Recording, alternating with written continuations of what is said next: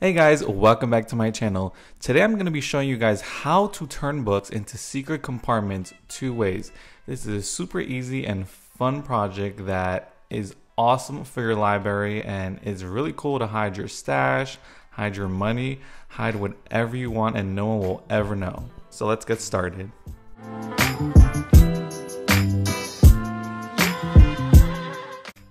For this project, you will need an empty cigar box, which I got for free from the cigar shop.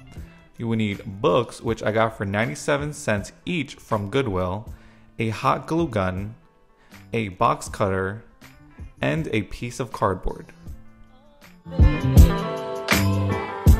I started out by breaking off the lid from the cigar box because we actually don't need a lid. And then I also cleaned it out with a wet paper towel just to make sure any remnants from the cigars were not in there. Even though it smelled really good, I just didn't want any leftovers inside.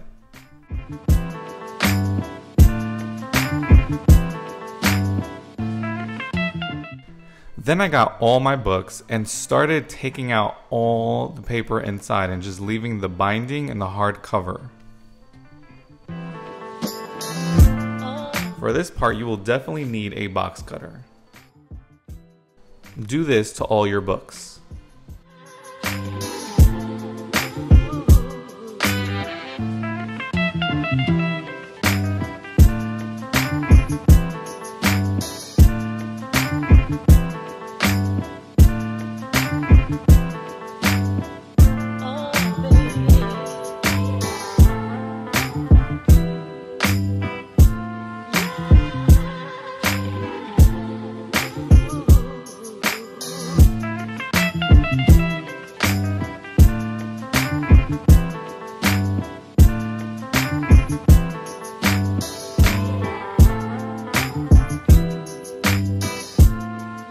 This is the part that probably most of you are going to get confused, so listen carefully. I have 6 books, and in between those 6 books, there are 4 books. For those 4 books, I'm cutting out the bindings and then leaving 2 books with the hard cover on them.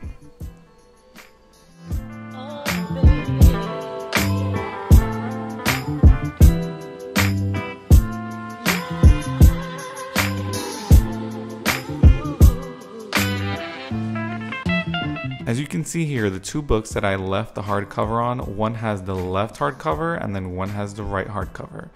This will make sure that the whole cigar box is covered on the sides and it'll make your project look more realistic. Now get your piece of cardboard and make sure it's cut out to the measurements of the cigar box to where you'll be gluing the bindings on. I got some leftover paper from all the insides of the books that I took out, and I just hot glued it onto the cardboard just to make sure it looked very nice and presentable on the other side. Even though you're not going to see it, if someone does look at it, it'll look nice. You know what I mean? Now, the other side of the cardboard, which is the ugly side, is now going to be covered by all the bindings. Now just start organizing them how you want them to look. I usually put them by color coordination or will look good to the eye. And then I started hot gluing them on.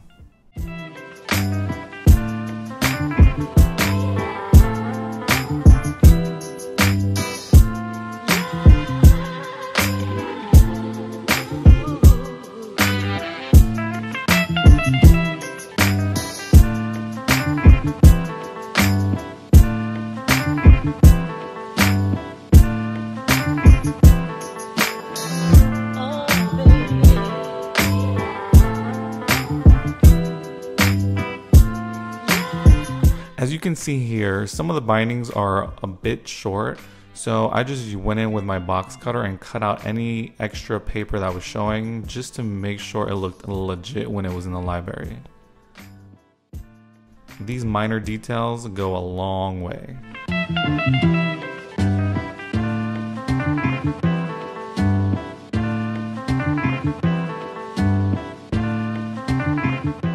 Now I went ahead and started hot gluing the book cover onto the cigar box, and this is basically the last part. After that, you're done.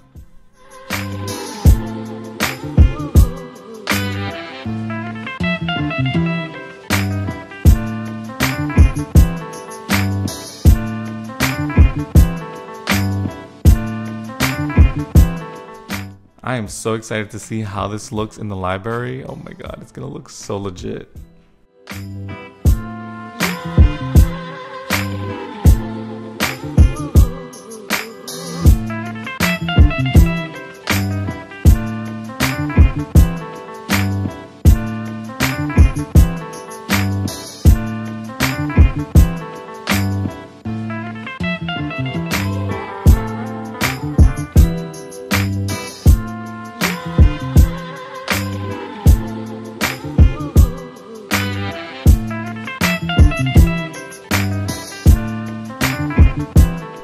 For this second project, all you're going to need is a book and a box cutter.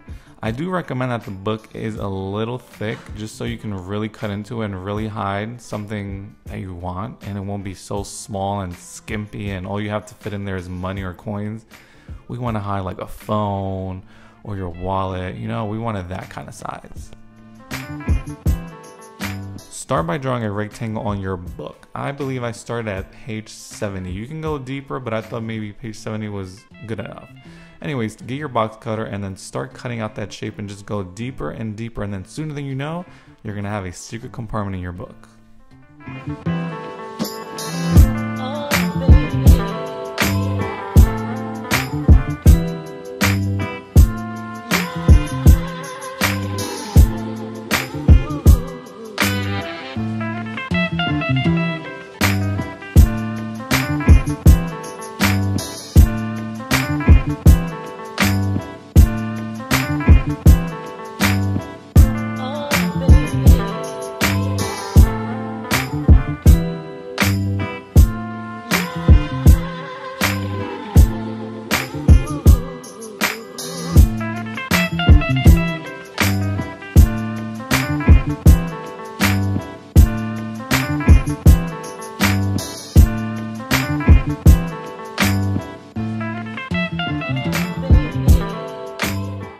When I figured I had a decent sized compartment inside the book, I just started hot gluing the inside of the edges, and they all stick together so no pages move when you put anything inside. Or when you stand the book up and you know how sometimes it's opened, it'll be perfectly fine. Really, hot glue works miracles.